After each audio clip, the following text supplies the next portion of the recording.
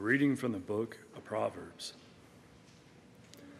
Thus says the wisdom of God. The Lord possessed me, the beginning of his ways, the forerunner of his prodigies of long ago. From of old I was poured forth, at the first before the earth. When there were no depths, I was brought forth, when there were no fountains or springs of water. Before the mountains were settled into place, before the hills I was brought forth, while as yet the earth and fields were not made, nor the first clods of the world. When the Lord established the heavens, I was there. When he marked out the vault over the face of the deep, when he made firm the skies above, when he fixed fast the foundations of the earth, when he set for the sea its limit, so that the waters should not transgress his command.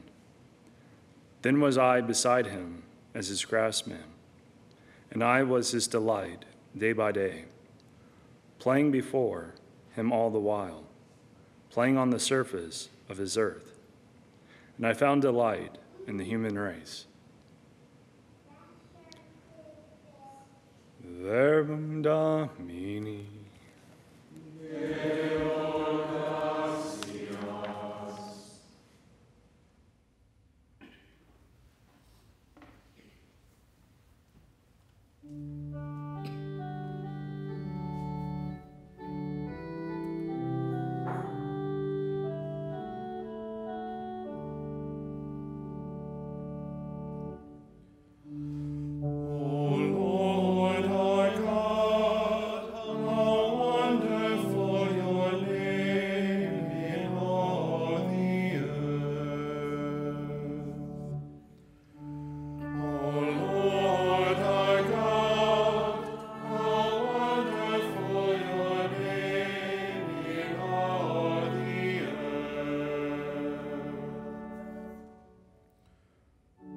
When I see the heavens, the work of your fingers, the moon and the stars which you arranged, what is man that you should keep him in mind, the Son of Man that you care for him?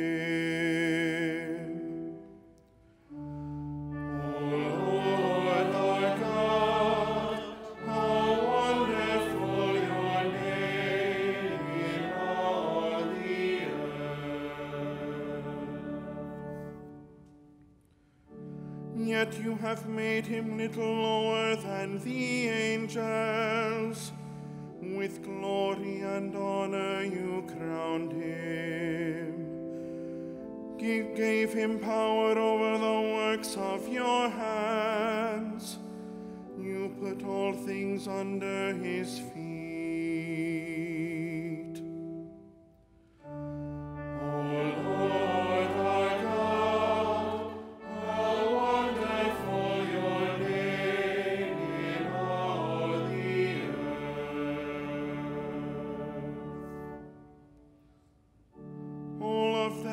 Sheep and oxen, yes, even the cattle of the fields, birds of the air and fish of the sea that make their way through the waters.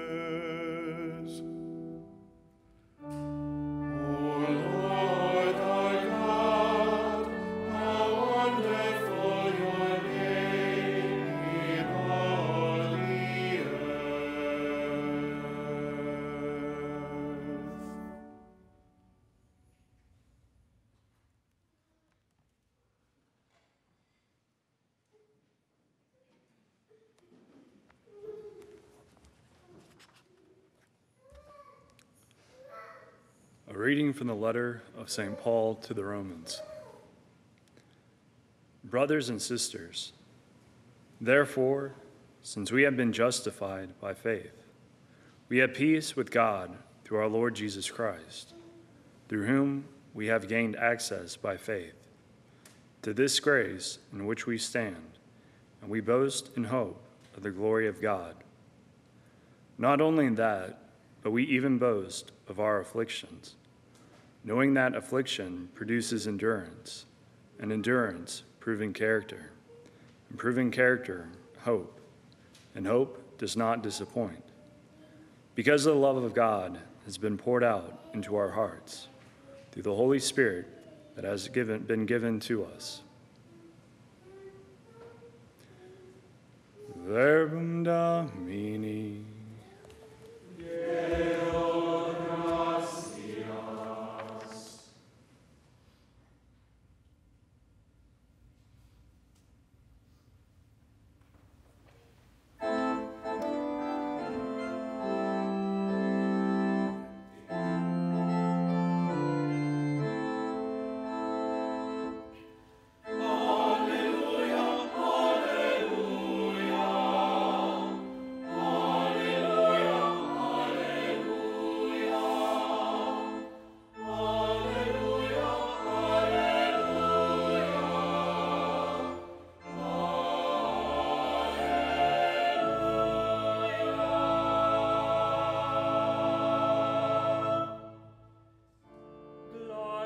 The Father, the Son, and the Holy Spirit, to God who is, who was, and who is to come.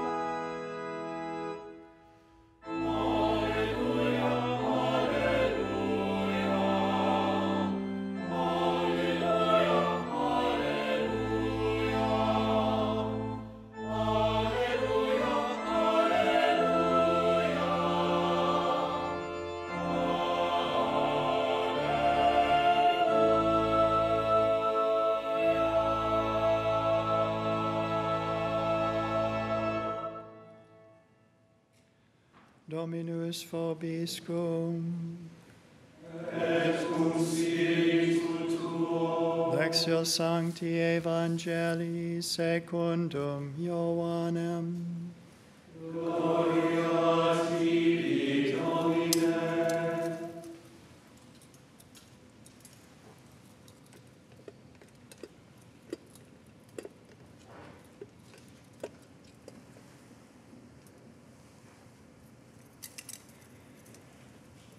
Jesus said to his disciples, I have much more to tell you, but you cannot bear it now. But when he comes, the Spirit of truth, he will guide you to all truth. He will not speak on his own, but he will speak what he hears, and will declare to you the things that are coming.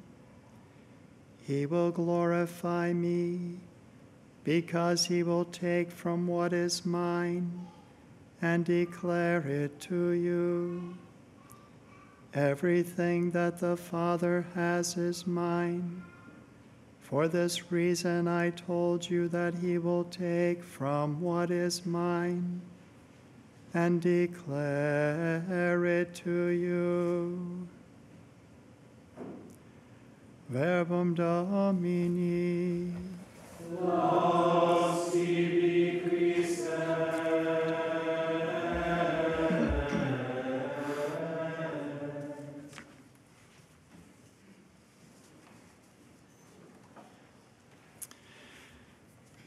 Several years ago, I was speaking with a pilgrim who had come here to visit, and he was saying that he was the unbelieving father in a Catholic family,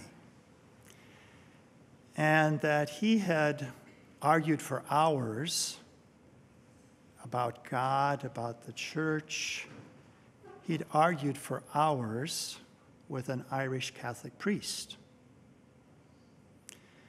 But then he said, the day of his little daughter's first Holy Communion arrived, and he attended. And after that Mass, he immediately asked to be received into the church. He had no more questions. So something happened during that Mass. He had no more questions. And of course, the Holy Mass is an encounter with the most blessed Trinity, whom we celebrate today. The Solemnity of the Most Holy Trinity, the central mystery of our faith. That so often we talk about what God has done, so bringing everything into creation, as we heard in today's first reading, how he came to redeem us. God so loved the world, he sent his only Son. The psalm today spoke of the Son of Man becoming a little less than the angels, but then now crowned with glory and honor, all things under his feet. And then we speak of his work of sanctification, today's gospel, that you cannot bear it now, but the Spirit, he's going to teach you, he's going to lead you into all truth. So often we speak then of God's work, creation, redemption, sanctification. But today we consider God in himself, in his being, who he is, revealed to us as indeed one God, and even our reason will lead us to that conclusion. There must be a God, and there must only be one God. There couldn't be competing gods. But then it's been revealed to us through the Son and through the Spirit that God is one God in substance, but in three divine persons. And so this is an encounter at every Holy Mass. We begin in the name of the Father, and of the Son, and of the Holy Spirit. And I use the prayer of St. Paul at the beginning, the grace of our Lord Jesus Christ, and the love of God, and the communion of the Holy Spirit be with you. I use that this morning as well. At the conclusion of the Mass, you are blessed in the name of the Father, and of the Son, and of the Holy Spirit. And after the consecration, what will I pray today? As every priest throughout the world will pray. Through him. Through who? Jesus. Through him, with him, together with him, and in him. All glory and honor is yours, Almighty Father, in the unity of the Holy Spirit. And so again, we look to the Blessed Trinity, through Christ now present in the sacred species on the altar, the bread and the wine now made his body and blood. Through him and with him and in him, all glory and honor is yours. In the unity of the Holy Spirit, who makes these gifts, sanctifies these gifts, enables them then to become the body and blood of Christ. So this father, he had many questions. He had argued for hours. But then something happened, and perhaps it was the prayers of his little daughter on her first Holy Communion day. You're often told, aren't you? I believe I was by the sisters. Now, on your first Holy Communion day, ask for something. Especially ask for something. Maybe she asked that Daddy will come into the church. Certainly his family must have been praying for that intention. He received this gift of faith. So faith is a higher way of knowing, that we can see farther. We can see beyond the limits of just our limited mind. And I think here that we're talking about God. If we could ever completely understand God, we would be greater than God. So he is the incomprehensible, immeasurable, infinite, beyond our limited nature. And even the seraphim, the highest of the seraphim, in adoration, cannot completely understand the incomprehensible one, Father, Son, and Holy Spirit. So we worship him, we adore him, we stand in awe before his mystery today, not just looking at the work that he has done. And the Catechism beautifully says this, the very first line in the Catechism, in Article number 1, the very first sentence says this: God, infinitely perfect and blessed in himself, in a plan of sheer goodness, freely created man to make him share in his own blessed life. So God in himself, perfect, blessed in himself. And this is an interesting point to consider too, that St. John in his first letter says God is love. Well, if God is from all eternity, even before creation existed, before it was brought into existence, if God is love, who is he loving? For him to love, there must be an equal to love. So I'm going to be talking about how this truth of the revealed truth, we could not have come to know this without God revealing it to us as he did through his son Jesus and now through the Holy Spirit, that God has revealed this truth of his inner life to us.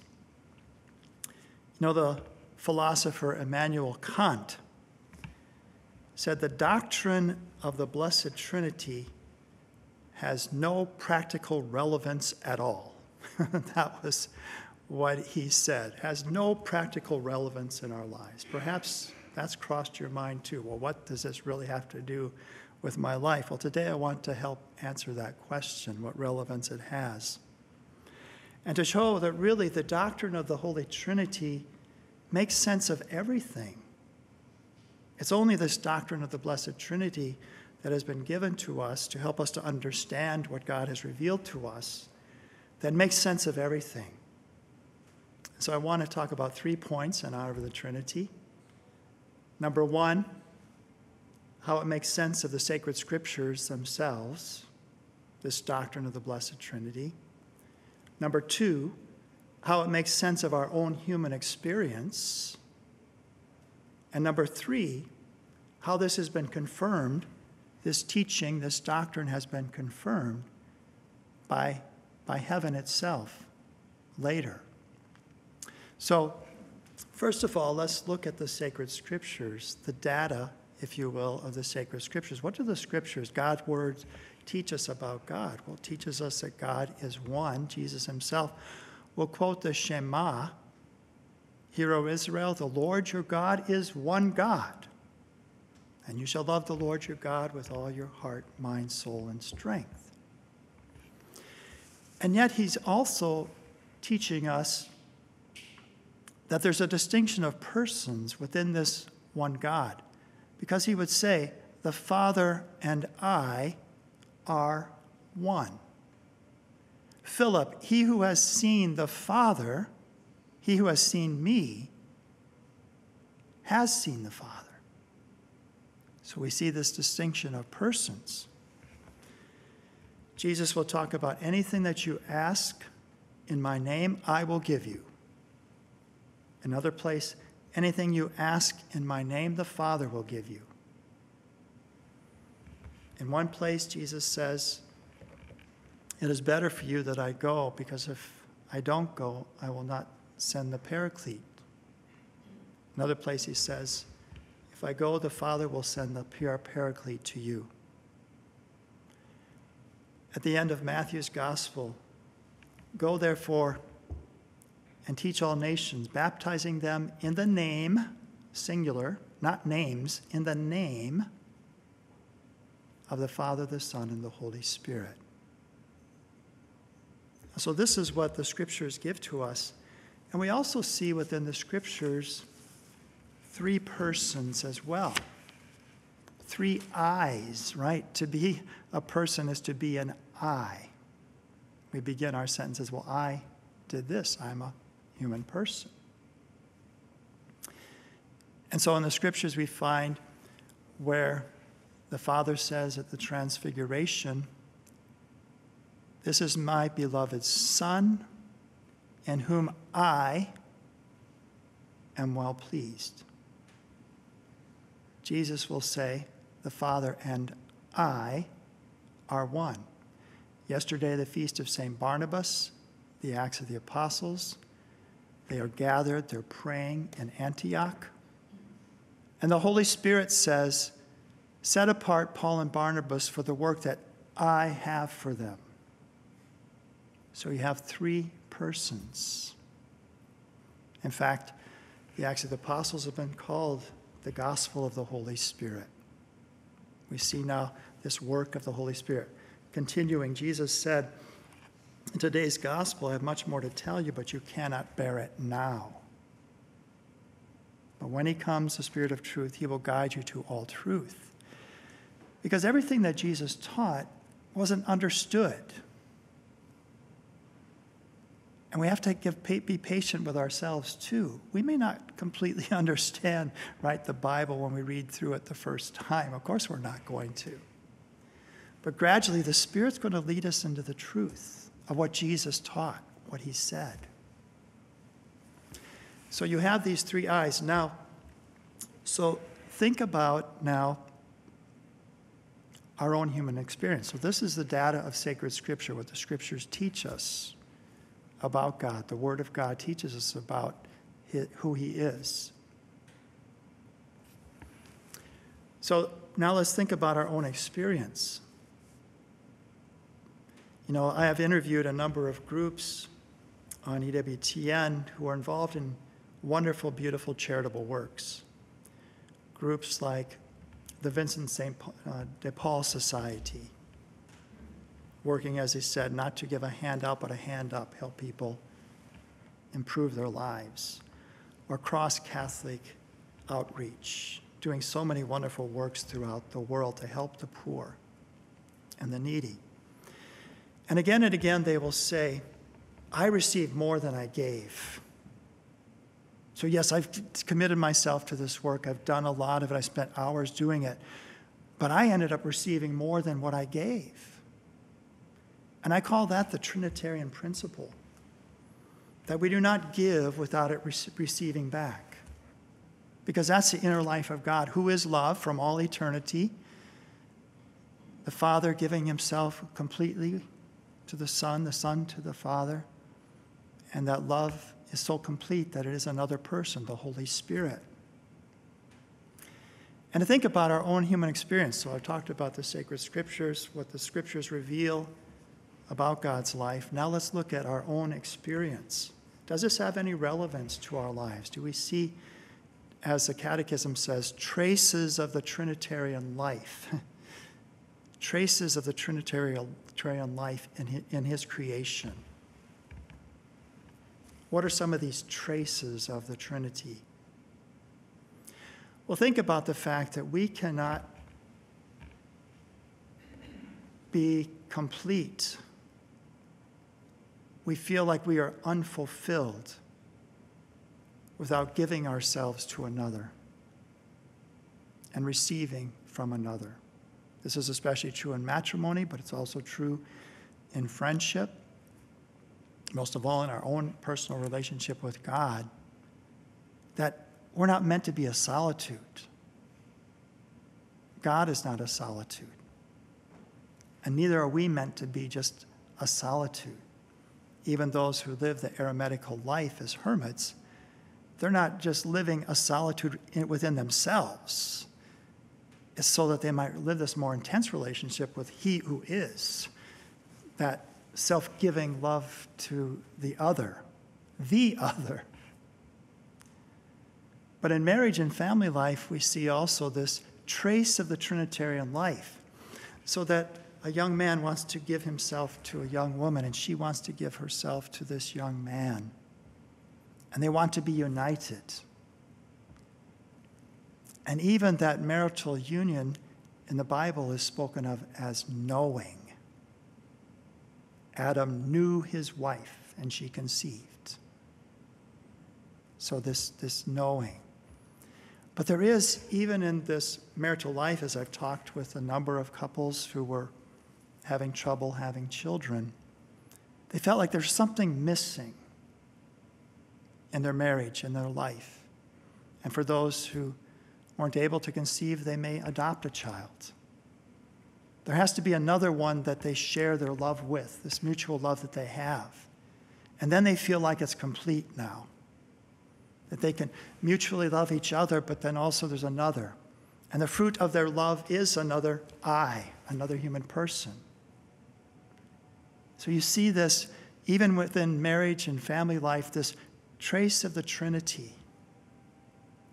And then let us think, too, about our own inner life, our own interior life. St. Bonaventure has a wonderful work. It's not easy to plow it through, but maybe with a good commentary. The Journey of the Soul into God, his classic work. And he talks about the three ways that we arrive at this journey into God. First, we're looking outside of ourselves. We see traces of God in his creation. Then we look within ourselves, and we see there too traces of the Trinity within ourselves. And then we look up to God, who is being and power, goodness. But let's look at our own experience of our inner life. And Bonaventure says that we love ourselves, we love our souls, but we could not love our souls unless we knew our souls. And we can't know our souls unless we have a remembrance of who we are. Again, this reflection of the Trinity. And that we have these three faculties: memory, which is a reflection of God's eternity; intellect, by which we can know truth; and will, by which we choose what is good. And so memory.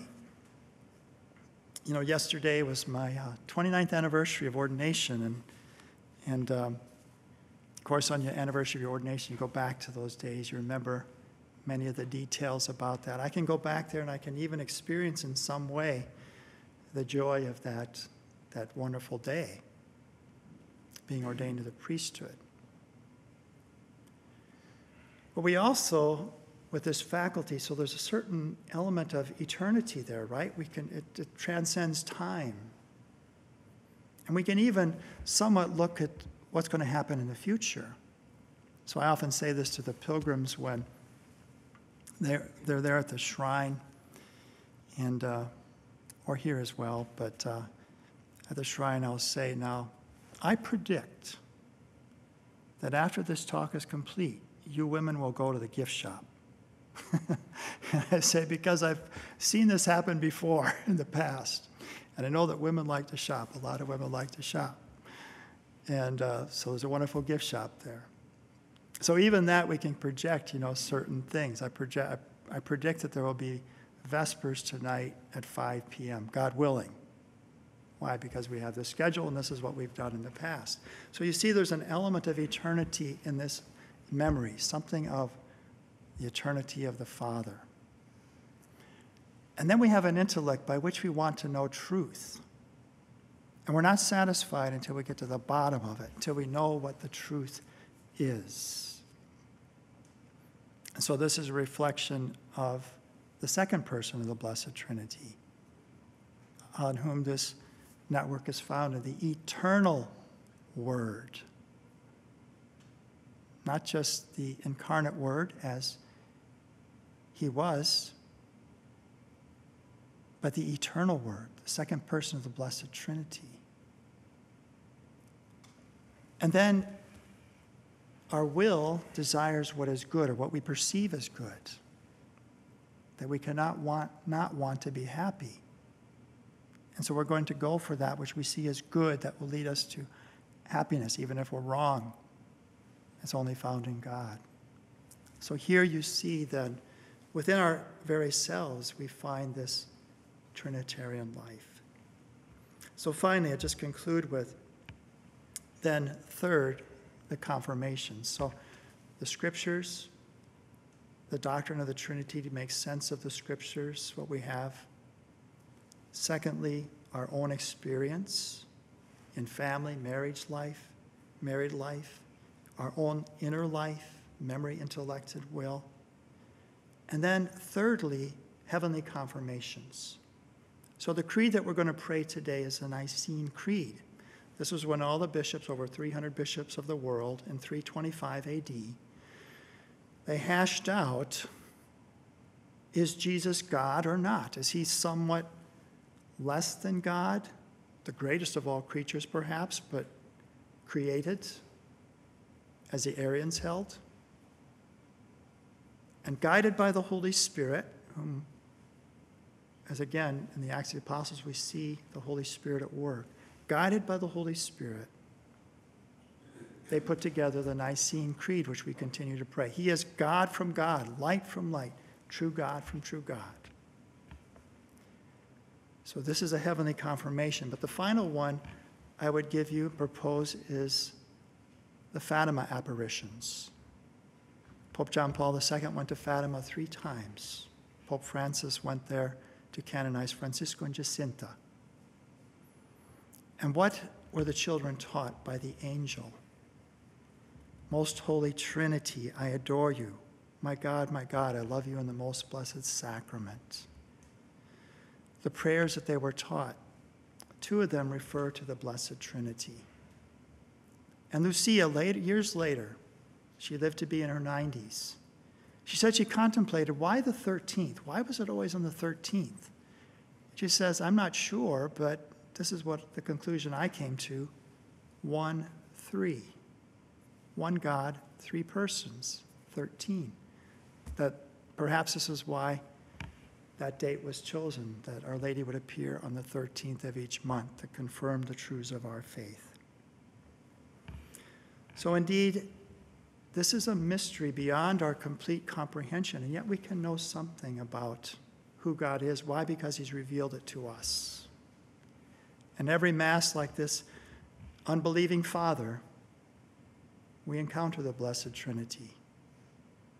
May we grow in faith, hope, and love this day of the most blessed Trinity, the central mystery of our faith. And I'd encourage you to read some of the articles in the Catechism about the Trinity to deepen your own understanding of this truth about who God is. Glory be to the Father, and to the Son, and to the Holy Spirit, as it was in the beginning, is now, and ever shall be, world without end. Amen.